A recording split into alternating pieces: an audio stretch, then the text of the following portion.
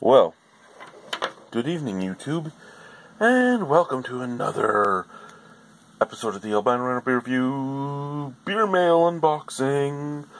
This Beermail is from a beautiful French wizard. That's right, a French wizard with his amazing wizardry sent this beer out. This would be from Guy from Drinking in Canada, formerly Beer Guy Reviews. What can we say about this box? He posted a picture of a beer from one of the breweries that me and him went to when I was last up in Ottawa visiting my family.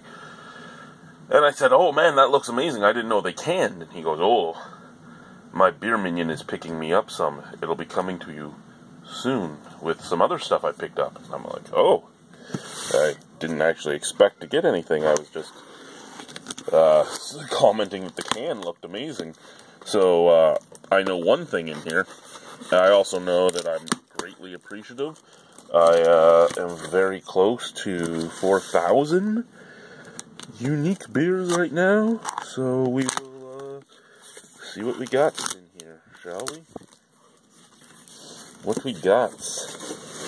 What we got is some garbage. Alrighty, look at that. Glad I was using my Texas toothpick and didn't actually push in there too hard.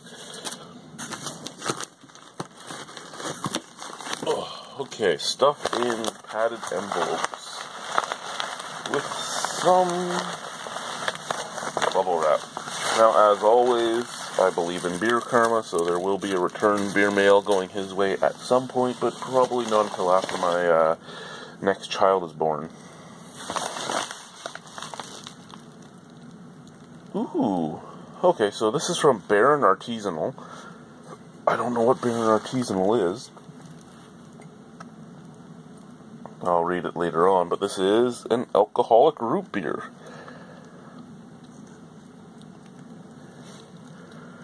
Alrighty, so we'll just put that right over there. Next, we have from Covered Bridge Brewing Company, their Double Mocha Stout. Now that sounds awesome. Let's just move this camera back here just a little bit. Maybe the lighting will be better, maybe. Next is, this is the one that we were talking about. This is Bridge Over the River by Covered Bridge Brewing Company. This is their chai. And, come on. There we go. Their chai spiced ale. So, there we go.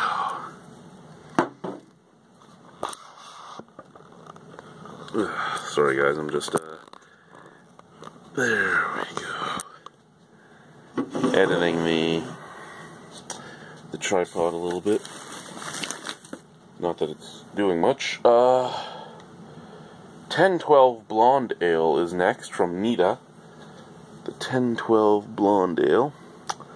I don't remember if we had that one when we visited Nita. When we were in Ottawa. I could ask my wife. She was there and hated every second of everything we did.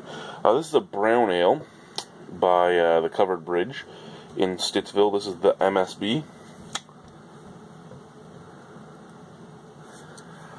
I'm glad to get a whole bunch of beers from the Covered Bridge. Now, you could hear me breathing funny on this video, and I apologize for that. This is from the Covered Bridge. This is Amber Rose, which is an amber ale. I like amber ales. That can art might trigger some people in the beer industry. Yeah, so you might hear me breathing funny. I'm sorry about that. I spilt a whole bunch of ghost pepper powder on the burner upstairs. And then my wife made eggs this morning, and I forgot to clean that ghost powder off, and now it's all up in the air. And yeah, Covered Bridge Mustache Smash, which is a smash IPA.